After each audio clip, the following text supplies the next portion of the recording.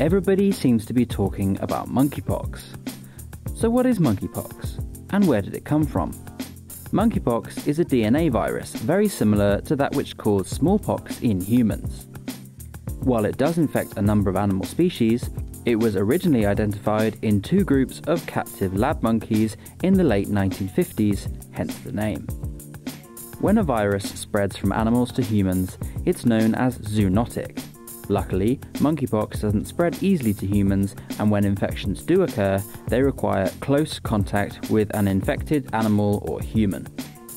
The virus can infect the body through broken skin, across mucous membranes, via large respiratory droplets, bodily fluids, bites or scratches, or handling material infected with the virus, such as infected bedding or clothing. If infected with monkeypox, symptoms usually develop within 5 to 21 days. These include a fever, head and muscle aches, swollen lymph nodes, and tiredness.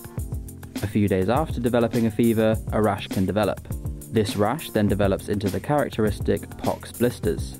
Illness generally lasts from 2 to 4 weeks, and once the blisters heal, the individual is no longer infectious.